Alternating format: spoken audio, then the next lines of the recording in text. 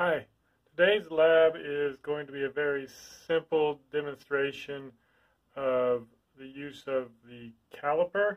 They were common in the past, known as vernier calipers, and I have one here, one of the original types that has this analog scale that is quite interesting to try to read. Once you get used to it, it's not too bad, but it's a whole nother deal having to explain how to read one of these things and then use them properly.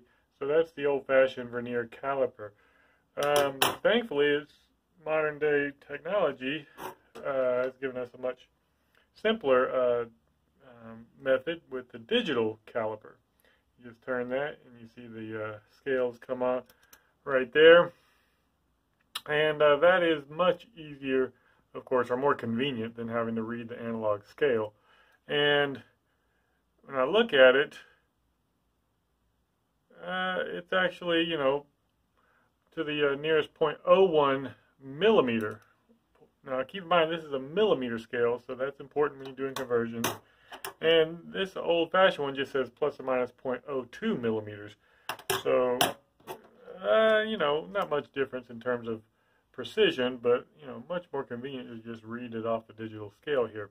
But keep in mind also that last decimal place, the 01, is estimated.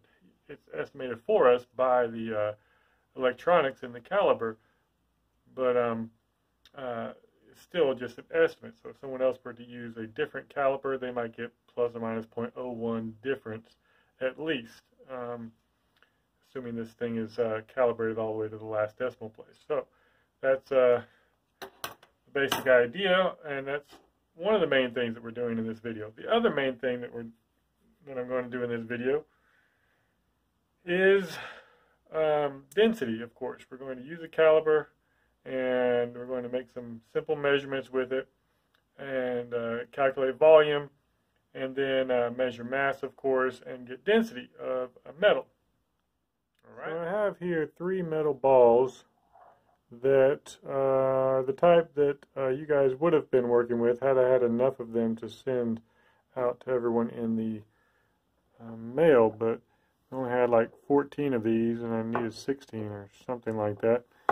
And so I didn't send these out. These are drilled metal balls that will also be used for the lab whenever we do some ballistics, projectile motions. Now, all I'm going to do is use one of these balls for the density experiment, and I know that this one is a nice lightweight aluminum ball, and you can look at this one and see the rust on it, and that's a pretty sure sign that is just a nice iron ball, or steel, which is iron with a little bit of carbon, practically pretty pure iron. And this one over here, though, is not certain. You see it's got a different color, a yellowish gold kind of color to it, and it might be zinc or brass. Not sure, so I'm going to use this metal ball and try to figure out the density of this one as a true unknown using the methods for this experiment. Alright, so I'm going to be doing the procedures given in this handout right here, or this file that's on Canvas. And what I expect you guys to do is, of course, like I got here, watch the video that's going to be posted, or it is posted now that you're watching it, of course. So as I go through the procedure here, I'm not going to write down the measurements that I make. You're going to have to write them down from what you see in the video. And then, of course, do your calculations and answer the questions at the end of the lab, etc. Now, I'm not going to do everything in here, and of course, so you guys won't be expected to do everything. What I'm not going to do is the ruler ball diameter, but I am going to do the caliper, of course. And of course, I don't need to do the ruler because you guys are doing this or a similar experiment at home using your measuring tape and the cylinder, the metal cylinder. So, nevertheless, the first step here is measure the diameter of a metal ball, but not at the hole. So, if this is the ball, you know, we don't want to measure it right at the hole because it's kind of flat on the hole, and it doesn't have the full circular or spherical shape to it right at the hole, and so we want to go anywhere else besides at the hole to measure the diameter of the ball. And of course, I'm going to use a caliper here. You see when it's closed all the way, you hit the 0 button and it's zeroed. Of course, if it's not zeroed, but when you open it up, and I close it all the way, see it's zeroed. If it wasn't reading 0, then I could hit the 0 button when I know it's closed all the way and there's nothing blocking the caliper from closing. Now, just as a demonstration of its sensitivity, let me put the lab sheet, one single piece of paper inside of it, and close it up and see how thick a single sheet of paper is on the millimeter scale. Okay, now I close it up tight. 0.10 millimeters for a sheet of paper. That's interesting. I'm sorry, I said 0.10. That's correct. So let's try a second sheet of paper, see if it's uniform thickness on the paper. And close it up. Now, I'm not trying to smush it. Just close it up gently, and it's 0.09. Pretty close. Let's try a different position on the same sheet of paper. And close it up. 0.09. So that's pretty consistent on that paper. So that's just a little extra. As you see, a single sheet of paper is 0.09. Now again, this thing can, from the digital readout here, it can go 10 times more precise, or you could say 10 times thinner than a sheet of paper is how sensitive this caliper is on the length measurements. That's pretty impressive. So on to the first measurement for the experiment. We have the ball. I'm just going to make sure the ball can slide through the caliper. Just barely slide through it.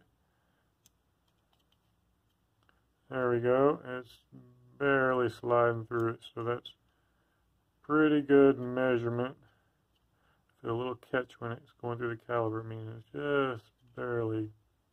So that's a pretty good measurement of the diameter of the ball right there. Okay, so of course you can read it from the scale. I can do this. Oh man. Try to get exactly at the thickest part of the sphere. 25.25. And again, that's millimeter scale. On your lab sheets, it says centimeters. So you're going to have to convert that to centimeters. How do you do that? Well, there's 10 millimeters per centimeter, so all you got to do is divide this number by 10. And of course, that will give you the centimeters. So, all right, that's pretty straightforward. Let's see what's next. Okay, so the next thing is to get this unit in inches, or get this measurement in inches. Now, I could just keep it at 25.25, which is fine, I guess, and then just hit the button here to convert it to inches, but that's just doing a conversion. And that's like saying, I know what the conversion factor is 2.54 centimeters per inch, or you could say 0.254, I'm sorry, not 25.4 millimeters per inch, 25.4 millimeters per inch. So this is almost, an inch is what it looks like. But it's not quite, and nevertheless, if I just hit the conversion button, that's taking a little bit of the point of the experiment out. The point of the experiment is to do two independent measurements of the same item on two different scales and then calculate your own conversion factor. So I'm going to hit the conversion button. Well, actually, I'm going to close it up, so this is going to be a completely independent trial. Hit the conversion, go to the inch scale, and you see it gets all the way to the, wow, that's 4 decimal places on the inches, because the inch is, of course, a bigger unit of length. So That is the 10,000th of an inch. That's the maximum precision on there. And so here we go. Opening it up. I'm going to measure the diameter the exact same way, but this is an independent measurement now. I didn't just convert 25.25 to inches using the conversion factor. On you guys' lab, when you measure in inches and centimeters for your metal cylinder at home, make sure you do this similar idea. You completely independently remeasure the same object. That way, you're getting a true test of your ability to be consistent, self-consistent, precise, and hopefully accurate. Okay, so that looks like it right there. Now when you have a measurement locked in place on the caliper,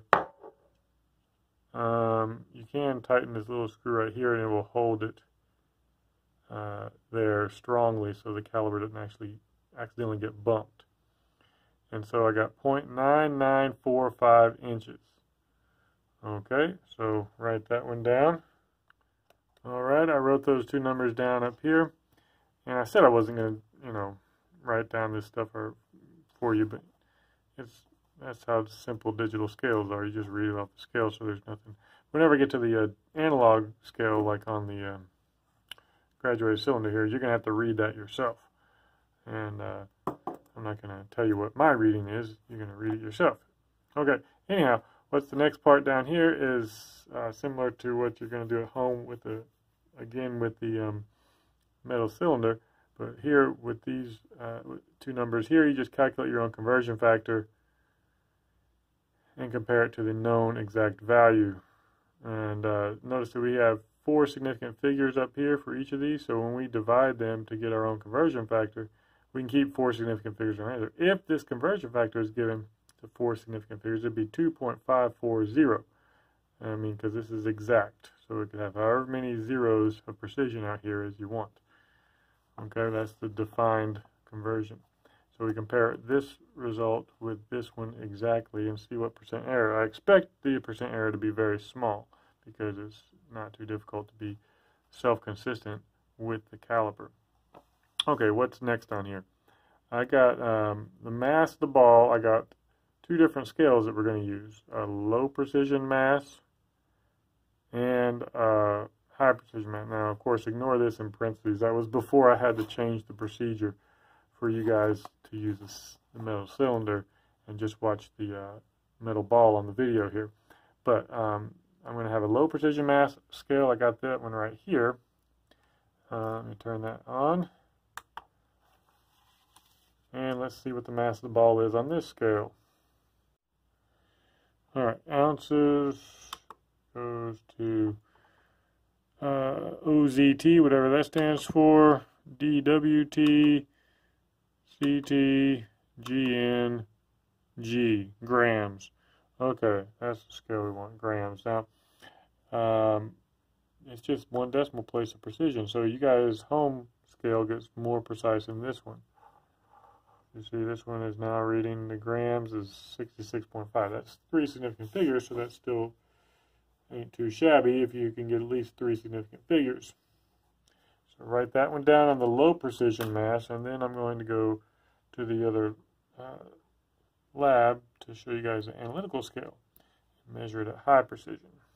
Okay, so excuse the messy lab behind me, but this is the analytical scale right here. Of course, this is a $1,000 scale minimum. You can get them fancy to be several $1,000s, but this guy goes to the 10,000th of a gram. That's pretty precise. Actually, I'm going to use this one because it's already turned on and doesn't have to self-calibrate. The other one has a self-calibration that automatically clicks in whenever you turn it on, and it takes some extra time, so let's skip that. Anyhow, you look at this and notice the spirit level right here. That's a very important part of these analytical balances. They are so sensitive that if they're the least bit unlevel, then it will throw your decimal places off somewhere up there. And you can see that the bubble is right in the middle, bullseye, and so it is level and ready to be used. Okay, so here is the metal ball of unknown type. Putting it in there. Close it up. That's protecting it from any kind of air currents.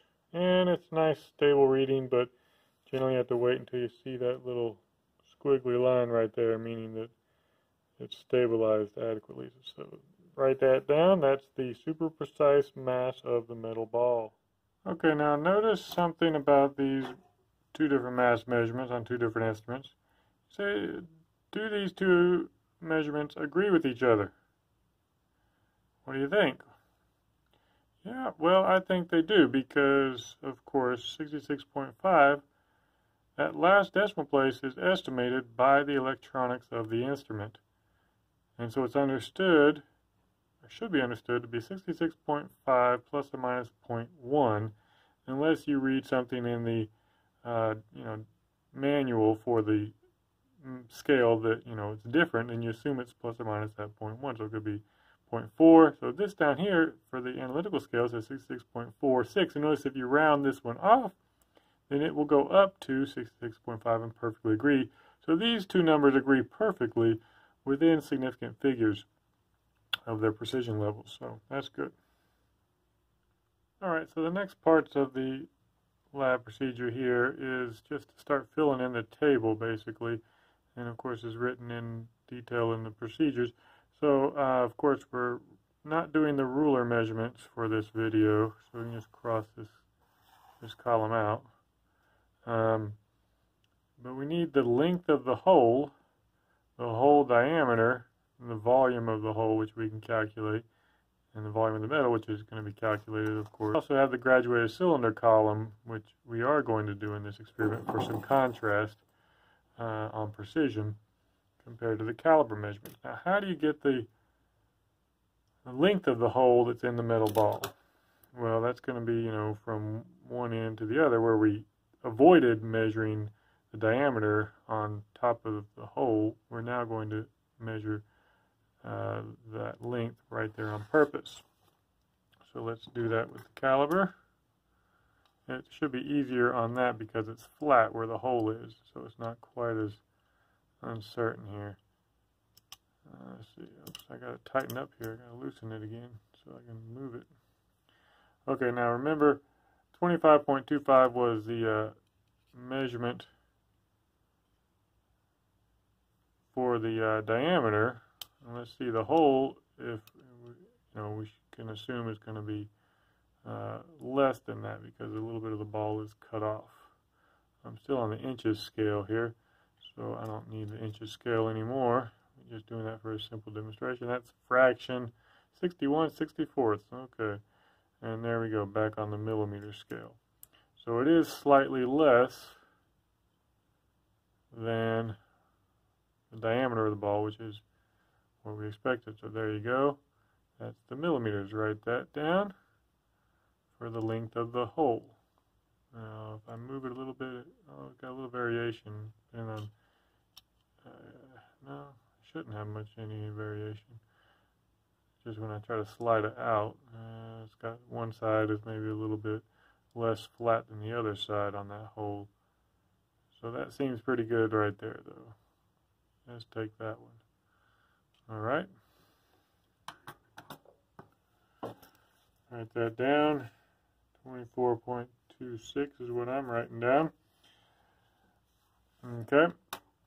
And next we need the hole diameter. Now this is where the caliper comes in very handy with being able to measure the inside diameter of objects like small pipes and tubes and drilled holes in a ball. And that's where we use I call it the inverted clamp on the back of the caliper. So you see how it forms little scissors like that, where you can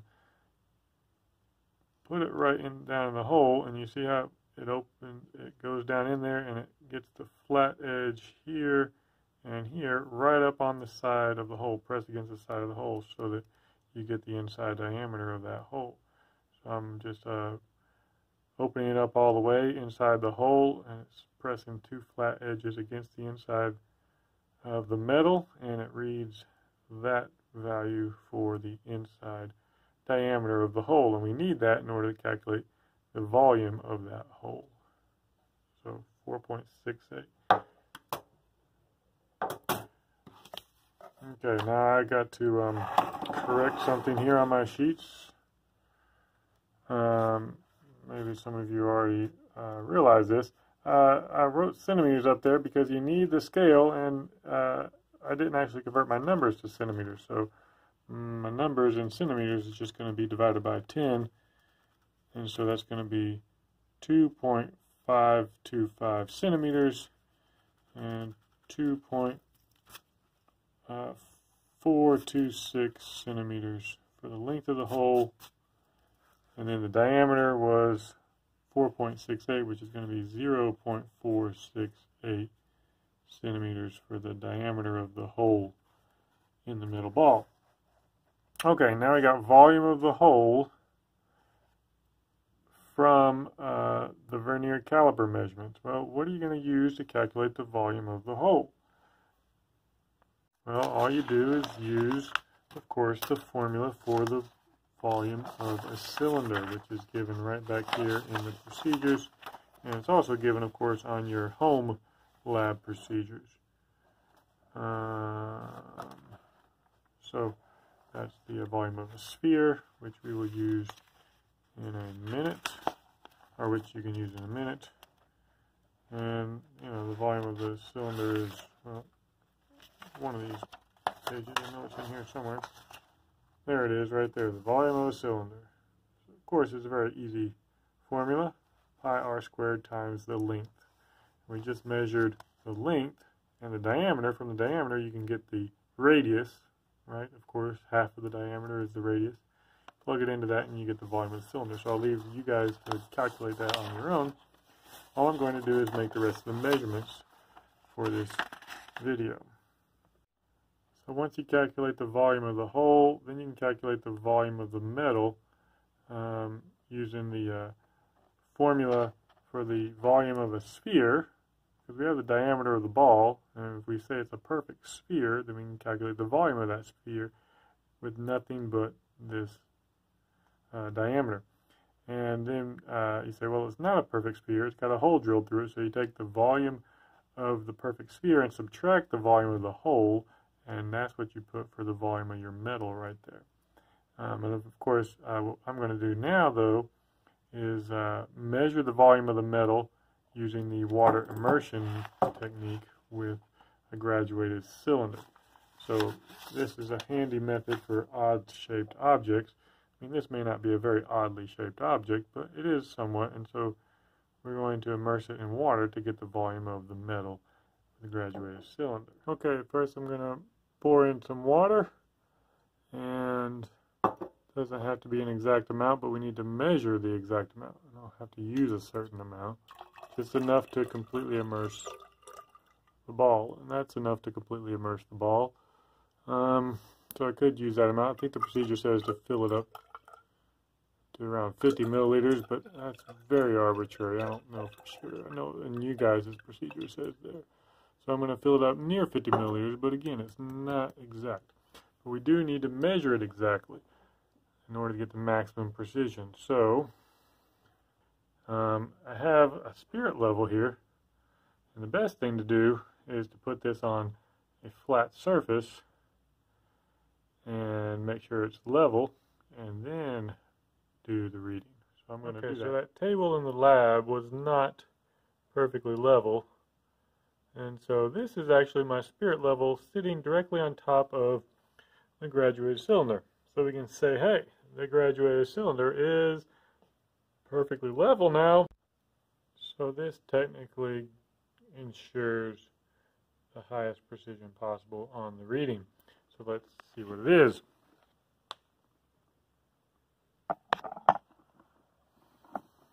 Focus. All right. Perfectly level with the eye level, as you would say, with the nice white background. You can see the bottom of that meniscus, the dark line, and that's what you would read for the volume. Okay, that's it. Perfect. Read that and write it down. Now for the scary part of the experiment. I got to roll this metal, this very dense, heavy piece of metal, into this highly breakable glass cylinder without spilling any of the water. So I'm going to turn it nearly horizontal so it will roll very slowly. Hopefully it won't do nothing harmful.